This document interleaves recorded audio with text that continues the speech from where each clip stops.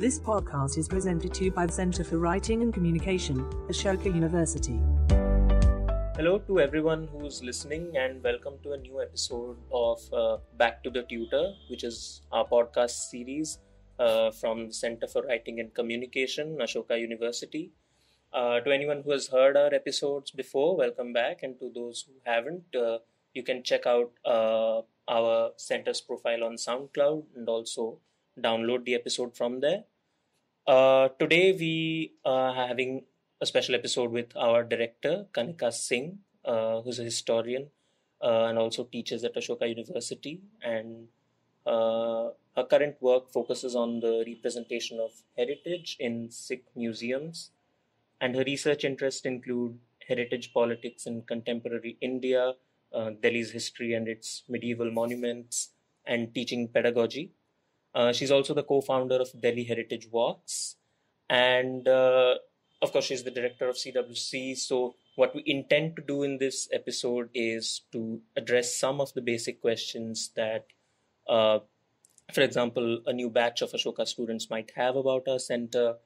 And since we frequently receive queries from both Ashoka and student bodies outside of Ashoka, we thought an episode that introduces and explains the philosophy, the functionality of the center might be good. And we also intend to explain things like how we operate, in what exact stage of student academics do we step in, how do we help students in their writing, our activities, etc. And since we are all working online, we couldn't be there as a team to interact with Ashoka students, unfortunately. So we thought this is the next best thing we could do. So without further ado, I will bring in Kanika. Hello, Kanika. How are you? Hi, Uday. Thanks very much. I'm well. I hope you are also doing well. I am. Kanika, I thought we could begin by perhaps addressing the first basic or fundamental question that many might have about CWC, which is that what does it principally do in the Ashoka University ecosystem? Okay, so the CWC stands for the Center for Writing and Communication, two keywords in university education. Yeah. So CWC works closely with the academic community in Ashoka to develop critical thinking skills, writing and communication skills. And we are the largest center at Ashoka, and we work with everyone, all the diverse sections who make up the Ashoka community. So by which I mean the entire student body, from the undergraduate students to postgraduate and research scholars, the faculty, the instructors, staff, and other specialized centers in the university as well. And the scope of the work is very wide.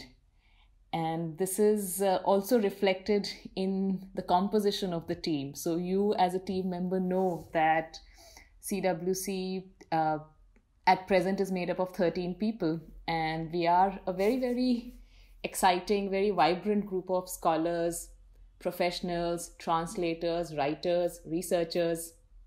And it's our combined expertise which helps keep the conversation going on critical thinking, writing, and communication, and provide academic learning support at the university. And so, for those who have known about the center for some time, could you tell us something about the history and the inception of the center itself?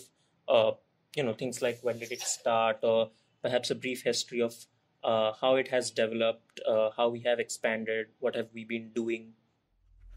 Okay, so before I actually expand on the history, let me say a few more lines on the actual nature of work as we interact with the academic community in Ashoka. So the way we provide learning support is both course specific as well as through extracurricular events or activities, for instance, in the form of creative programs. So our interactions are within the classroom as classroom instruction. They take form of workshops in small groups, and also as one-on-one sessions. So for instance, the course-specific workshops will address some of the most fundamental aspects of critical thinking and academic writing, which might be particular to that discipline or the theme, or sometimes even just the assignment which the students are working with. A large part of our work is also now English language support, which is a support system, a program which runs through the academic year, starting from the bridge program in the summer and to the credited courses which run through the academic semesters. Yeah. So now, keeping all of this in mind, a lot of these initiatives have been built over time. The CWC, when you mentioned its history, I should say that the CWC is as old as the university's undergraduate program itself. So we were established in the year 2014. And this also clearly means that we were envisaged as an integral part of Ashoka's curriculum and pedagogy. Initially, CWC's responsibility was to provide writing support to the mandatory undergraduate courses on critical writing. These were specifically for first-year undergraduates. And our support was concentrated through one-on-one sessions with these students who were part of this course.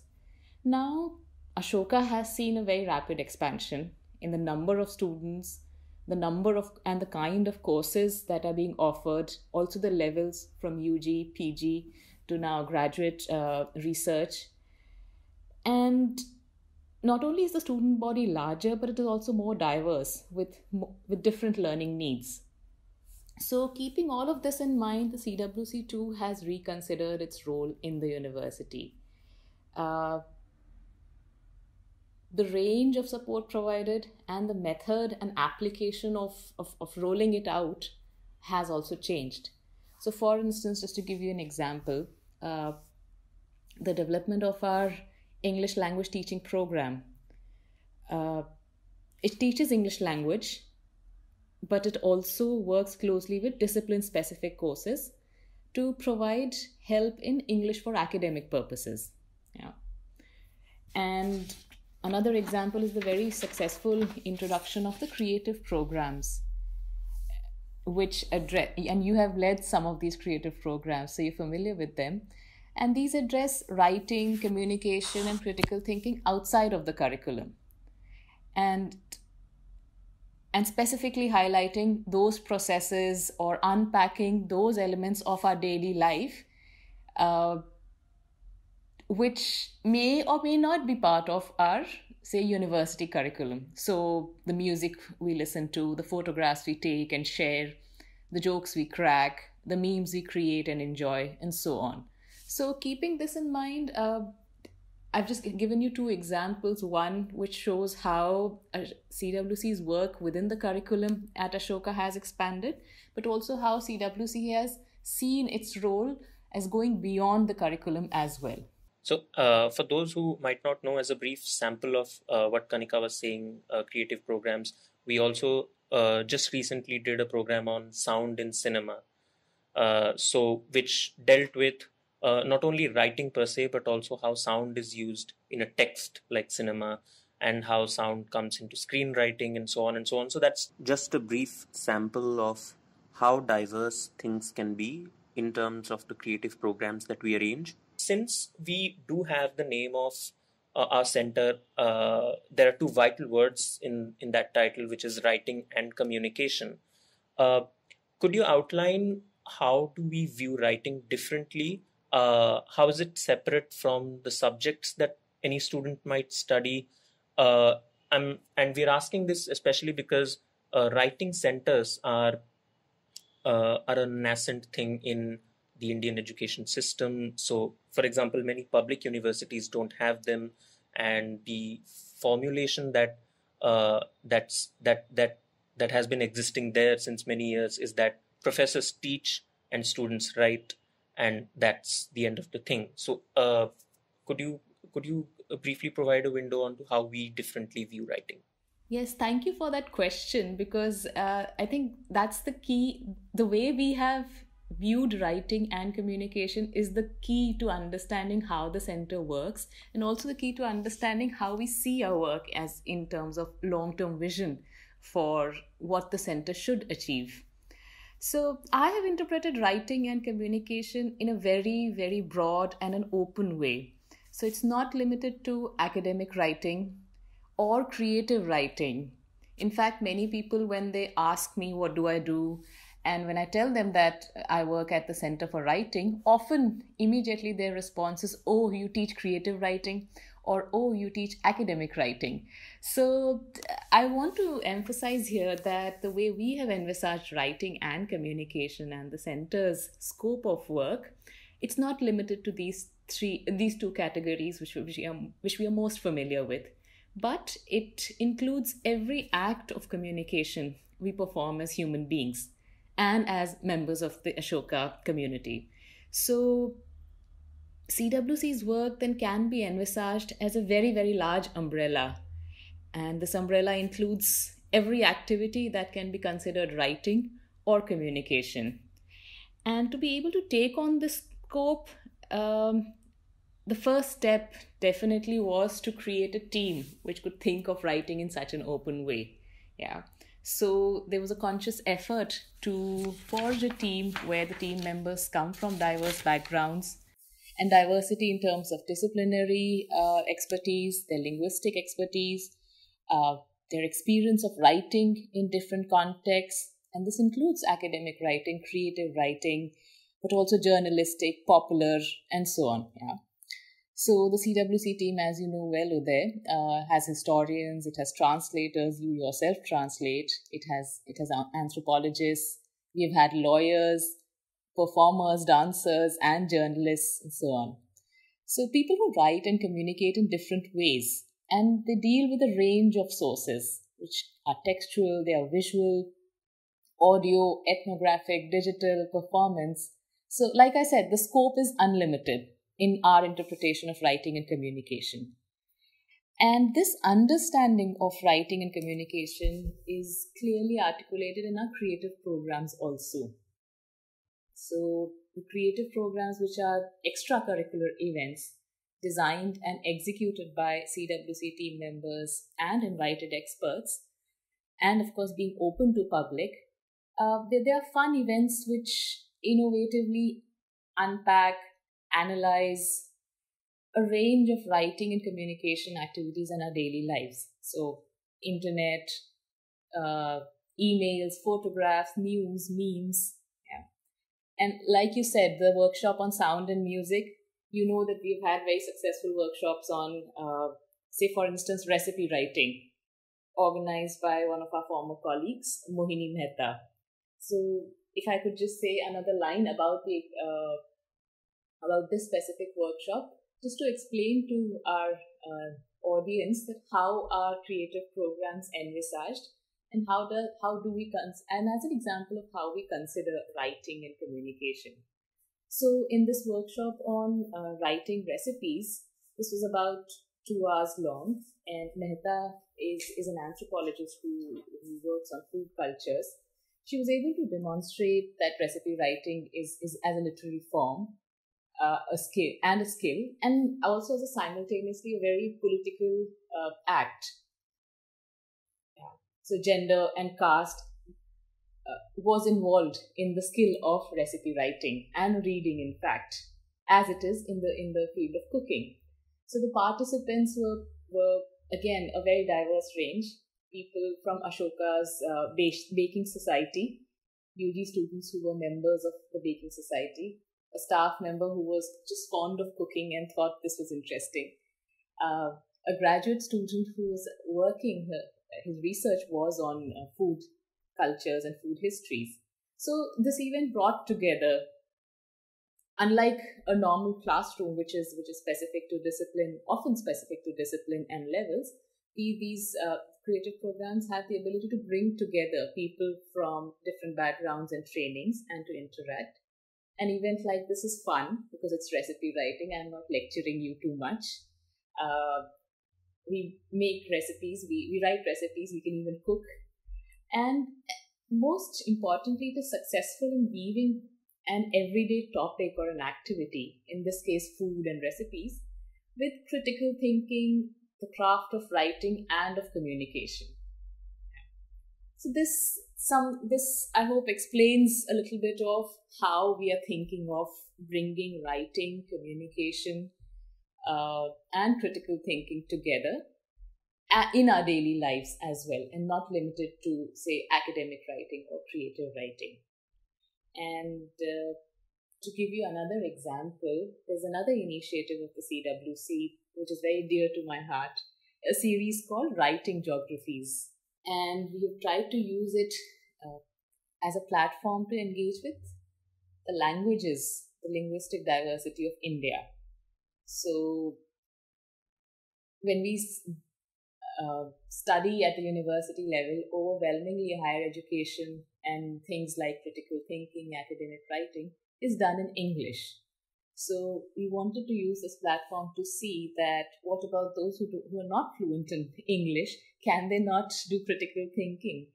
Of course they can, but what is our understanding of critical thinking then? What is our understanding of writing and communication then? So Writing Geographies was seen as a platform where we could hold events in multiple formats. They could be simple lectures, they could be performances, conversations with scholars, activists and writers whose work is informed by their geography and their language. And for instance, a couple of events which we organized under this banner of Writing Geographies. One was the critical examination of the term Northeast by political scientist Sanjeev Barua. Another was discussion with the journalists of Khabar Lahariya, which is a team of women journalists reporting from Bundelkhand. So the idea was you are looking at different regions, you're looking at different languages, and you're looking at practices of writing and communication in these languages and in these geographies. So we want to think of writing and communication in the Indian context in ways which are vivid, which are creative, and which will inform not only our academic work, that of course is a priority as part of the university, but also extends to our daily life. And so that our relevance of talking about writing, talking about critical thinking, and is not limited to people who are academics, but also to everyone who's part of the university and is not necessarily studying to become an academic. It could be a staff member who do participate in our creative programs, actually. So, yeah. So in that answer, it just sums up all the ways in which we transcend genres, forms, and there's a sort of very lively medley of all kinds of academic streams sort of meeting in a confluence. So I thought that we might conclude this on a note because we are nearing the end of our time. Could you say something about, of course, we have relayed whatever the CWC does and has been doing and what how we operate in terms of the academics at Ashoka. I was wondering if we could leave the audience with something that CWC plans to do, something that we are, something more that we want to do. What's the vision of the center for the near future that we can see? And so something on that. I was thinking if we could conclude on that note. Within the university, our immediate priority is to further integrate the center's work with curriculum across disciplines within Ashoka, including the sciences. So this process of doing course-related work has just started a couple of years ago, and there's still a long way to go, and there's much scope for improving this integration. Our second priority within Ashoka is developing an English language support program and improving on it. We're already doing a lot of work on it, but English for academic purposes and English language teaching in India is has much scope for improvement, and one could create learning material and develop teaching practices which are relevant to the Indian context, and also specifically to a context of a university which has this interdisciplinary pedagogical vision. So these would be our two priorities in terms of curricular work within Ashoka. As our long-term vision of what the center, where does the center want to intervene in the space of higher education in India? I would say we have a potential to creating a writing support program with this vision, which I just articulated, to create a support program which is inclusive and relevant to the Indian context, which means that we are thinking about writing, we are thinking about languages, and we are thinking about academic practices and pedagogy within the Indian context of higher education. And I believe CWC, through the activities I've outlined, we've gradually emerged within Ashoka as a platform where all members of Ashoka can participate and debate with these ideas of texts, languages, pedagogy. And there is further scope through our conferences, through our research forums, to make CWC, for the CWC to emerge as a larger platform within the Indian academia. We have also managed to create a tremendous amount of learning material as part of our support programs. I hope that eventually CWC will make this learning material available as an open access knowledge bank, both for educators and for students. And I would like to see this in more than one Indian language. So that's definitely a very, very ambitious, but I also think a necessary and logical step for the CWC to take. And this could be done not only not merely as a single center, but in collaboration with other writing centers, in other universities which are coming up in India and maybe even Asia. You never know. So writing centers do have a potential to emerge as a space where we can research, we can experiment about issues of language and education, multilingualism, pedagogy, and critical thinking in the context of Indian higher education. Right. I mean, a lot of universities, in India have now started, experimenting and doing lots more interesting, exciting things in the form of writing centers. So it's a very lively, exciting, happening field in India, and especially much needed in the context of developing pedagogy and the methodology of teaching, which in traditional environments, needed much attention and probably didn't get enough of it in the traditional university system. So, as we near the end of this episode, I would request the listeners to check out our social media where you can know about our work. We are on Instagram and Twitter as CWC Ashoka, and you can email us at cwc@ashoka.edu.in. And we have lots more programs coming up. So, for example, just like we had an event in Sound in Cinema, we have lots more creative programs coming up. We do Instagram Live. So we invite people who have many interesting things to contribute in the field of writing, academics, or even any creative field to have conversations about them. So this was our hope that with this explainer come introduction episode, we expose the new students at Ashoka to the philosophy behind our center, since we are not physically present in the campus to interact with the students, to sort of explain as best as possible how CWC can help them and what our vision is, and of course students in other universities as well who might or might not have heard of our center. So that brings us to the conclusion of this episode. If you like our work, then you can please check our previous episodes on our SoundCloud channel. For example, one of our previous episodes dealt with how we deal with English language teaching exclusively and how we transitioned during the coronavirus period when, of course, all universities were in lockdown. And we closing this episode with that. That's a wrap. Thanks, Uday. Thank you, Kanika.